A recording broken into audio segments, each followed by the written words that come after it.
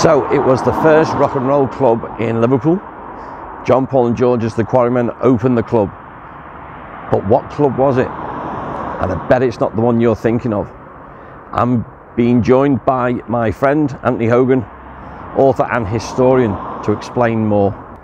54 Broad Green Road, the home and birthplace of Alan Caldwell. You and me are going to know more better as Rory Storm. He was born here on the 7th of January 1938. He went on to form the band Rory Storm and the Hurricanes, who were a big part of the Mersey beat. And the house itself became a mecca for anybody who was anybody in Mersey beat. So after shows, they'd all power back here, chip butties, cups of teas off Rory's mum Vi. As we said, anyone who's anyone, but the main friends of Rory Storm at the Hurricanes were a small band you might have heard of called The Beatles, and they spent a lot of time here. Now here's the front door, which is a brand new front door, and Rory of course didn't go through that one, but the doorstep is what we're interested in, because that is the original step when the house was built. The original tiles are there, and the step, that's all original.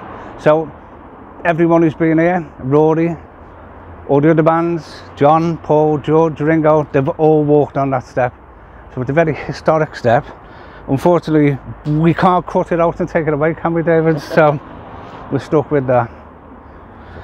So Rory became interested in music, and he was at the time of him in the skiffle band, so he wanted to form a skiffle band, but he couldn't play a guitar. Now, when he was in the bathroom, in the back bathroom, he'd always hear someone playing a guitar, and he was playing the rock and roll songs that Rory was hearing on Radio Luxembourg and things, and he was thinking, if only I could find this guy, who is it? And he'd look everywhere and he'd never spot anyone playing a guitar, and he'd think, if I could find him, I could start something might happen. So Alan had decided he wanted a band, he wanted to learn a guitar, but first he had to get hold of a guitar. He was in work and he got a tip for the horse in the Grand National. So he went along to the Grand National, all the money he had, and he thought, if it wins, I've got a guitar.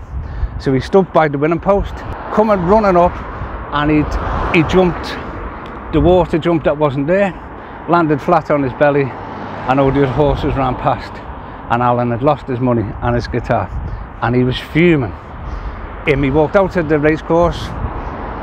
He got on the 61 bus back home, and he was every name under the sun. He was saying everything. He went upstairs, sat at the back, a few thumps on the seat, whatever. He was angry, and then he heard somebody playing a guitar, and he looked to the front of the bus, and there was a young lad playing a guitar. So he went over, sat by him, and said, "You're very good," and he started chatting away.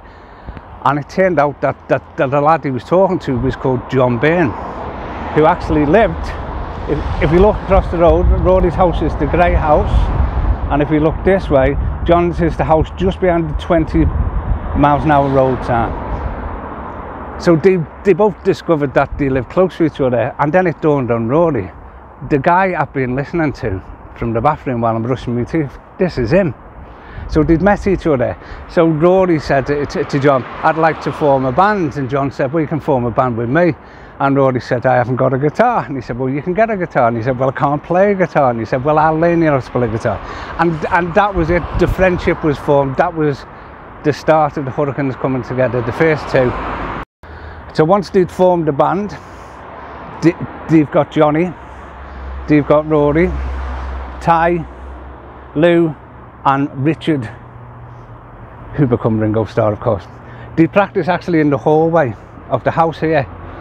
The lads would go on the steps, they'd sit on the steps with their guitars, Rory would sing, Ringo would be stuck at the bottom with his, probably just his snare drum, because you couldn't get the drum kit in there, and that's where they practice, or they practice in the backyard. But the neighbours weren't too happy about it all the time, so they'd sometimes practice in Johnny's house, which was just around the corner.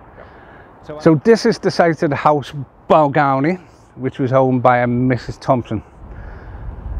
A very old house, which is obviously gone now. Back in the day, she used to rent out rooms to nurses. Rory and Johnny knew it, and they asked, "Could we practice in your basement?" And she said yes. So they started practicing. Then they came up with the idea, what if we turn it into a venue? somewhere for kids to come and watch the band. So they asked her, and Mrs. Thompson, being a fantastic person she was, said yes, you can. So they painted it black, they put skeletons on the wall with the help of art students, I might add, not just Johnny and Rory, and they put some lighting in and a tiny stage. They had no license, of course. They actually put an advert in the local paper for the opening and left off the address on purpose because they had no license. That meant that nobody knew where it was. So on the opening night, on the 13th of March 1958, they only had 30 people turn up, but it was still good. 30 people watched the Texans, as they were then, not Rory Storm, Hurricanes, the Texans, and another band called the Quarrymen, minus George, who didn't play for that night for some reason, but he played on other nights. Now, it was open on a Tuesday and a Thursday evenings.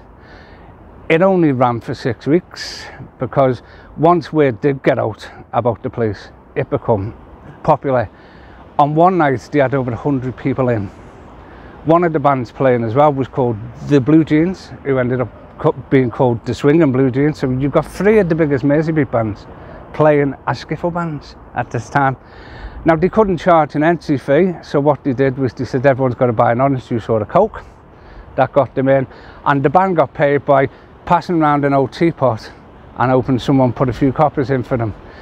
But that doesn't matter. It's the importance of the place. It proved one of these places could be popular, and these obviously progressed on to the Casbah, which took it all to a different level, of course. But it was their foresight, was fantastic foresight, and the foresight of Mrs. Thompson to give them the opportunity. Now, the reason it ended is because of a neighbour, Mr. Brown, who didn't like to see people have fun, and he wasn't very happy about the noise. Obviously, more people came. The noise as they were leaving, in the smooching that was going on, as he said, the bottles left in the garden. Now, Rory did try to do something about this, or Alan, as his name was then, not Rory, and he actually handed out posters to people coming in saying, please be quiet as you leave, by order of the management, Alan Caldwell. So he was even having the foresight to try and be like, I'm a big manager. But in the end, Mr. Brown got people involved, the police come, and there was that much pressure put on Mrs. Thompson. In the end, she had to say no.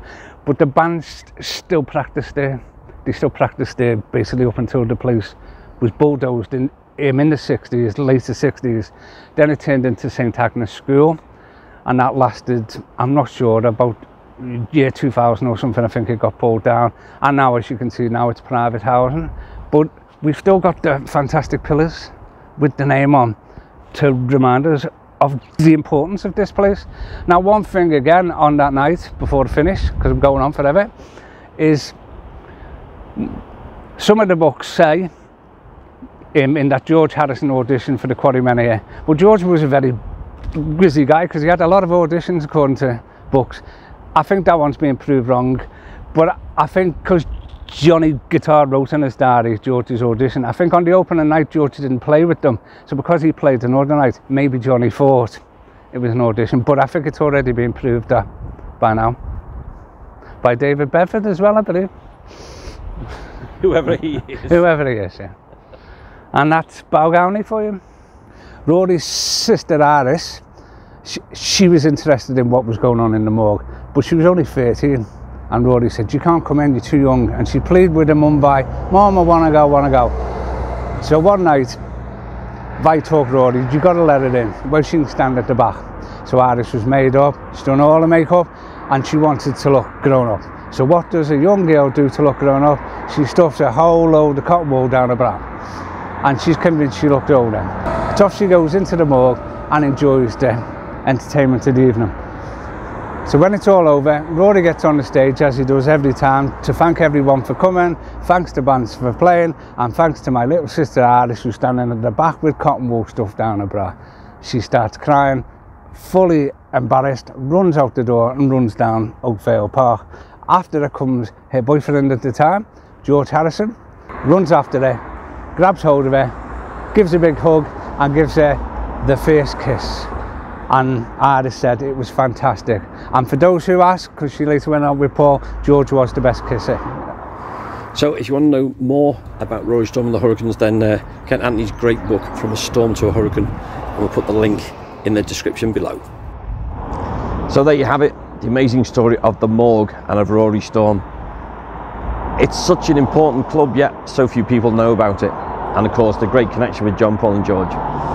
So if you want more like this, if you want to know more about the Quarrymen, then just click on this video and watch out for more great content, and we'll see you on the next one.